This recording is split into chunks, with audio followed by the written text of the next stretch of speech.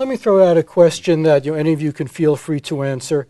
Is learning itself an art? The usual model is that the child is a passive vessel in which you pour the knowledge. Is learning something that you have to know how to do, like you have to learn how to learn before you can even start?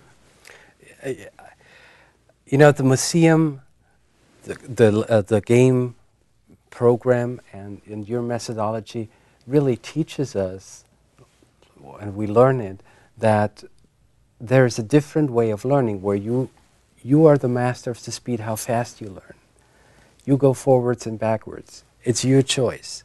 So people who come to museums, they give random a chance. They run around. They discover their talents.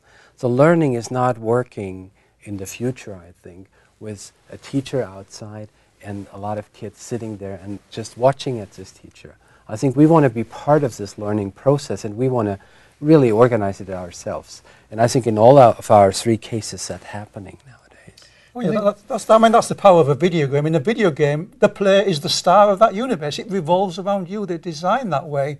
And remember, human beings, as a species, we survived because we learned to learn. We are the learning species. We are programmed from birth to learn in an environment where it's important to learn. And you get immediately feedback. And you get immediate feedback. Right. You know.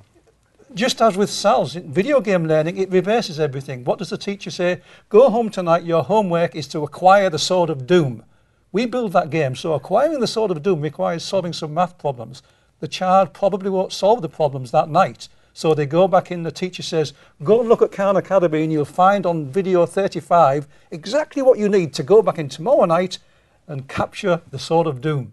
The child now is motivated in a right environment and they've got all the resources available. Teacher, textbooks, videos, brings it all together. I think a lot of people who have made the greatest contributions in computer science didn't make it because of what they learned sitting in classrooms. It's what they did at home, playing and putting things together. They dropped out. Many of them dropped out of school. Yeah, and you know, to your point about this learning to learn, and is there, I have a 15-month-old son, and he is a natural learner, just like what these guys are talking about. That's all he wants to do. In fact, if you take him away from exploring and playing with something and seeing and understanding, that's what upsets him. And I think the problem isn't that we need to teach people how to learn. I think a lot of our current institutions actually go in the opposite direction of our natural learning instincts. Even though you want to be active and engaged and explore things, they're treating you like a vessel that needs information to be poured in. And here, go ahead. You know, in 1980, that's now 30 years ago,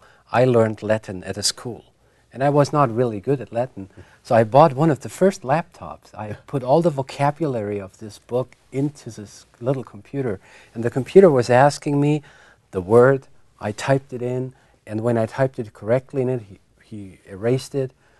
If I made an error, he recorded it, and then he asked me the wrong ones again. Yeah. And I basically learned how to program BASIC at those days. You know, my Latin didn't really improve, but so instant feedback is really important. You don't pour knowledge into the vessel all year, and at the end of the year, you give a one-time test to see what they learned, and then move on if they didn't.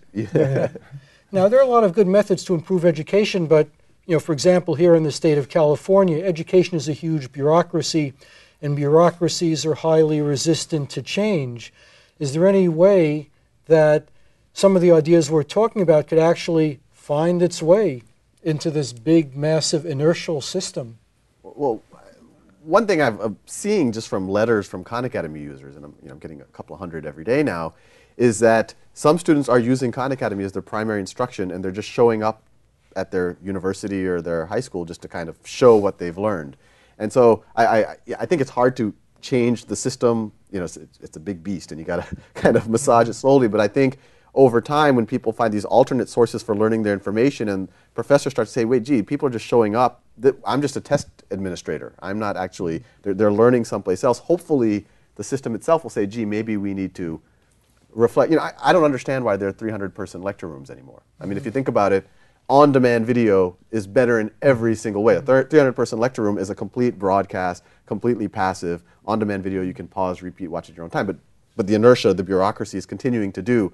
I mean, even a 20-person classroom, you have to question, but 300-person, I can't, I've challenged everyone. No one can think of why this exists, but at every university, you pay $30,000 a year, they stick you in these rooms, and you get a broadcast lecture. Well, I think we're in the middle of that really social change already, and it's happening. You know, you prove it. Yeah, it's happening on the edges, but it can happen on the edges because one guy in a converted closet can reach 16 million people. Yeah. I mean, the technology allows small groups of people to make big change. Well, the internet is really the backbone of the change because that is what enables the instant communication from anywhere to anyone at almost no cost. And we're always looking for new ways to apply this, and we're probably at the very beginning of figuring out, how to really apply it. Yeah. So now, what's your economic model for this? You give the product away for nothing. It's a mysterious, and it's I used to work in the hedge fund world. I was an analyst, and I was doing all of this part time, starting for my cousins really, and it started to take off. And in September, I just felt, and it's all for a not-for-profit basis. Khan Academy is a 501c3 organization, and we could talk about why I decided to do that. There was some temptation to go on a People can donate without. Yeah, they can donate, but then I'm limited to it. But it was initially essentially self-funded, and there's some donations coming from the viewers, just spontaneous donations, and there's a little bit of advertising that's going to khanacademy.org. I wasn't taking a salary until very recently. Unfortunately, I'm going to have to cut you off because I just got the signal that we're just about totally out of time. Oh, okay. So we're going to have to wrap the show. I'd like to thank my three very distinguished guests, Peter Fries, Keith Devlin, Salman Khan. Thanks to all of you for being here and advancing public knowledge on how to improve math training so we can continue to maintain this huge technological society we've created. Thank you for watching. Be sure to tune in next time. I'm Marty Wasserman. See you next time.